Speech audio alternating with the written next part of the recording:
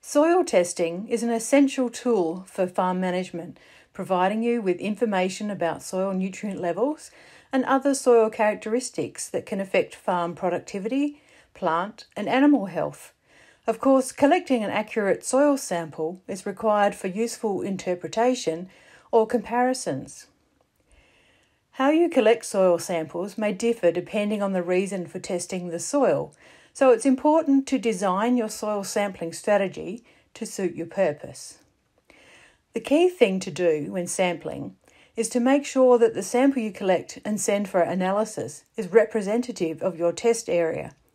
In this video, we'll outline soil sampling for predictive, diagnostic, and monitoring purposes.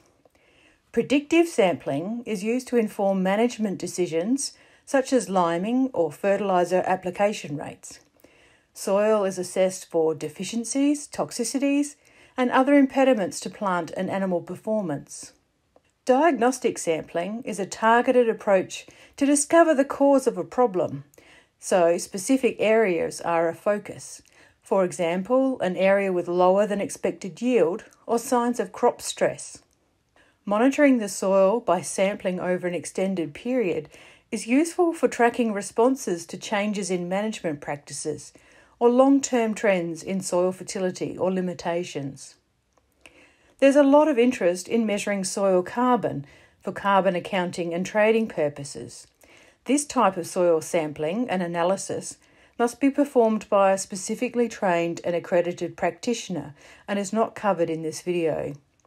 Nor does this video cover soil sampling appropriate for land survey.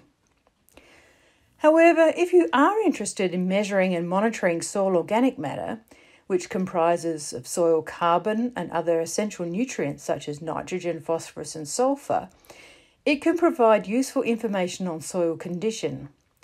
Soil organic matter influences soil structure, nutrient retention and water holding capacity. You can request a soil organic matter measurement when you submit your soil sample if it is not included in the analysis package already. The timing of sampling is important.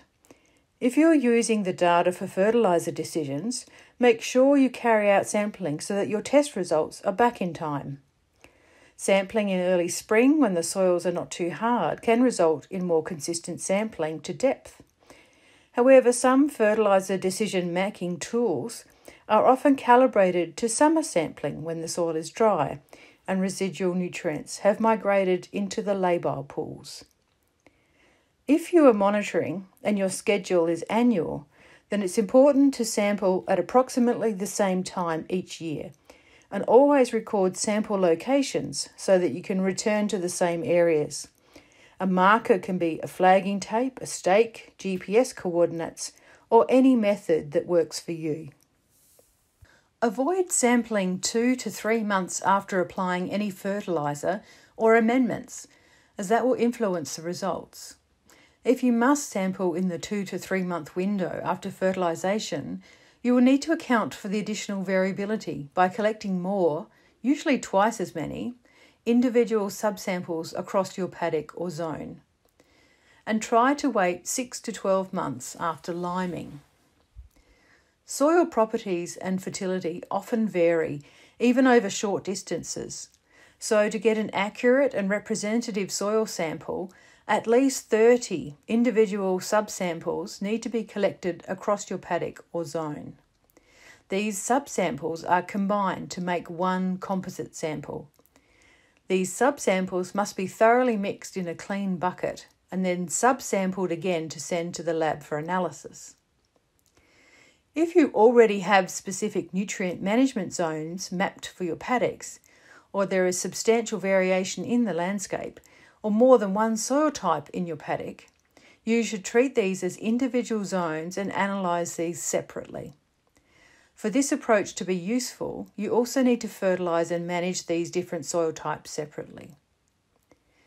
It is recommended that you collect your subsamples in a predefined pattern across the paddock or zone.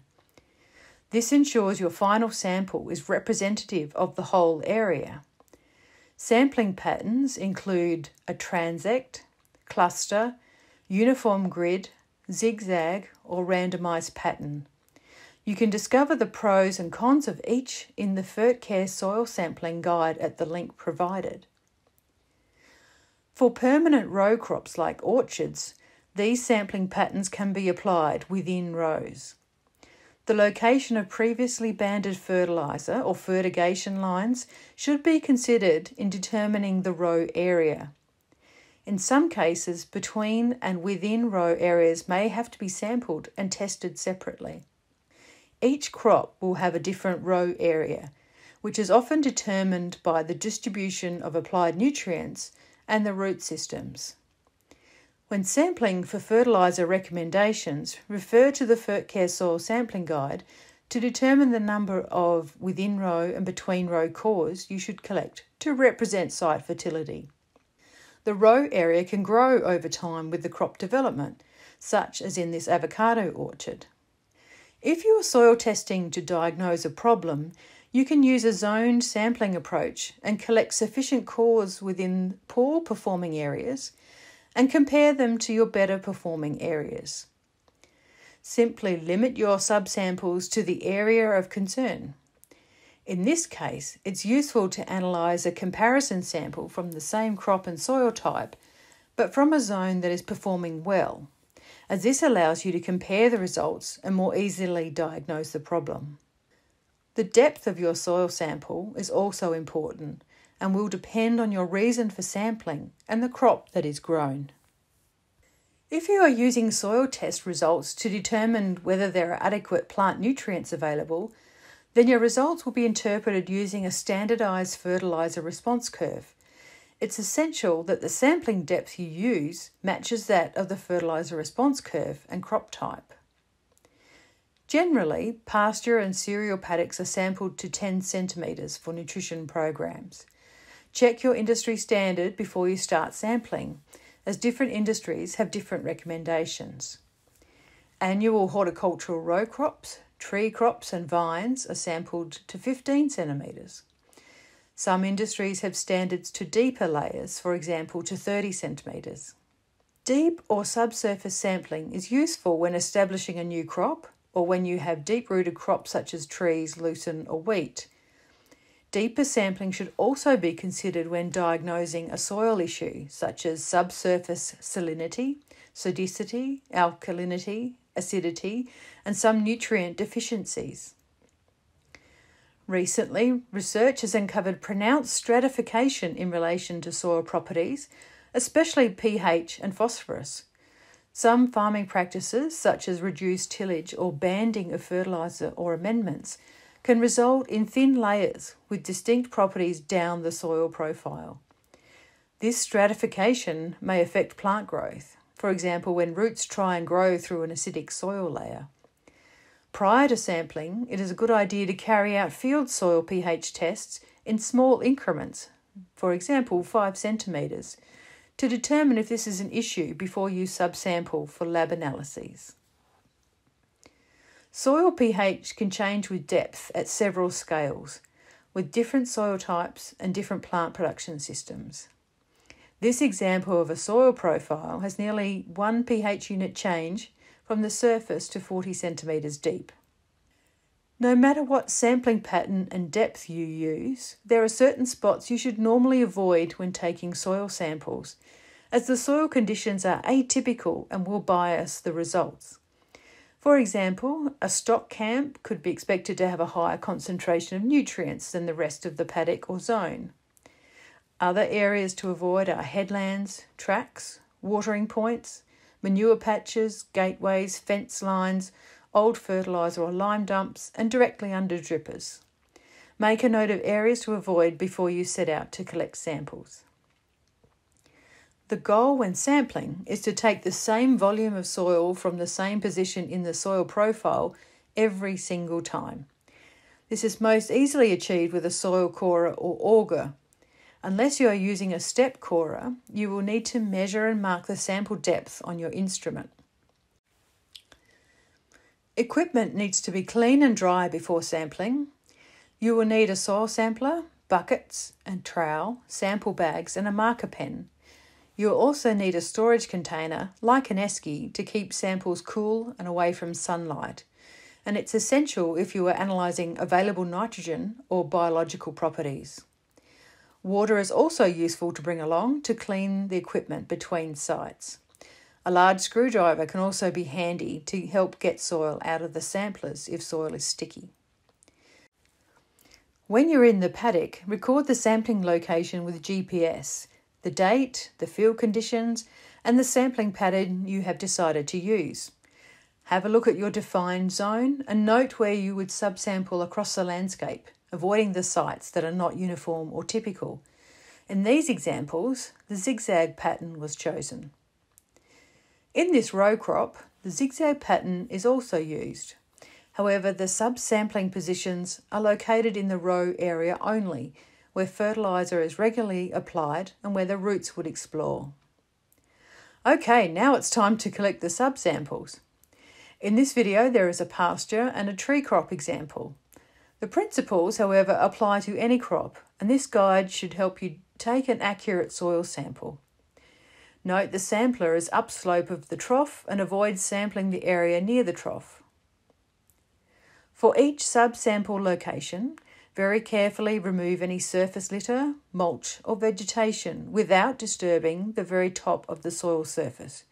Don't use your boot, as you are likely to remove the most concentrated nutrient zone in the profile. Insert the corer to the set depth if you have a step corer, or to the marked level if you have a tube corer. Remember to determine the sampling depth before you start. When you are using a soil auger, twist the auger into the soil to the pre-marked level for the depth you have decided. Carefully pull the auger up. You may want to twist the auger slightly as you remove it to ensure the entire sample is removed cleanly. You may need a screwdriver or palette knife to remove the sample from the auger. Here in a macadamia orchard, a corer is used to take a subsample. The choice of what equipment to use depends on the soil type, soil moisture, root density, and what you have available. This clay soil is not too wet, so the sample can slide out of the corer quite easily.